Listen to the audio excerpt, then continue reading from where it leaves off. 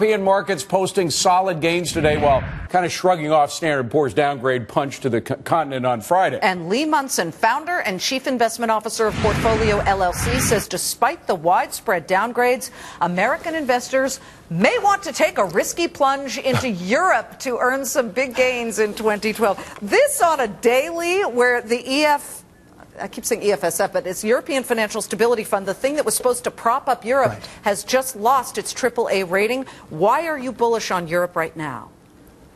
Well, I don't think that they should deserve any type of AAA rating if the United States doesn't get it. Okay. Here's the bottom line. Europe, and what I'm talking about is specifically the big mega corporations, the Dow Jones EuroStoxx 50. It's like the Dow Jones Industrial Average for Europe.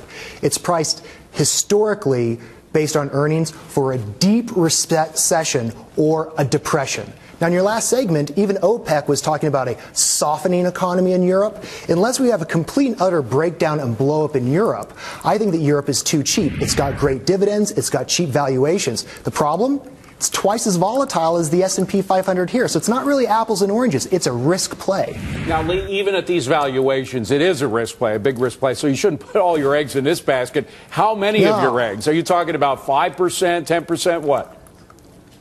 Well, you know, for the last 2 years, I've had my clients completely out of Europe. I have no European exposure for the last couple of years. So now that we're going back in, because remember, most people, they get those pie charts from a stockbroker and it says have so much in international. We're starting from zero. I think people should think of anywhere between maybe 5 to 10% of owning this, because remember, this is even 30, 40% more volatile than emerging market stocks. So if you don't need risk this year, stay away from Europe. Let it do what it's going to do. But if you want to get the juice, instead of putting money in emerging markets or the latest hot fad, look at some of these really good yet volatile big stocks. Some of them are paying 5, 6, 7% dividends, a lot better than the Dow Jones. When I'm thinking of European names, I'm thinking Siemens, SAP, Total, the French oil company, or some of the banks. I don't know. Do you want to touch European banks right now?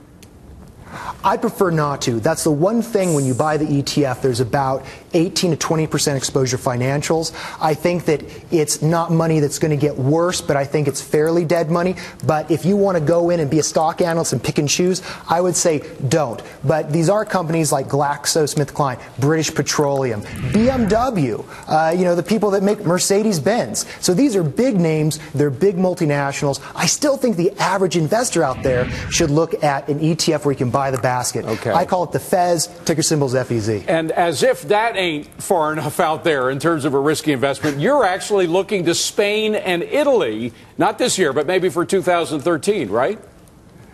I'm hoping and praying that the big play this time next year is going to be Spain and Italy, and I'll tell you why. Take a look at, you don't actually have to do this, but Russia and Argentina back in the 90s. Those countries got slaughtered, 80, 90%.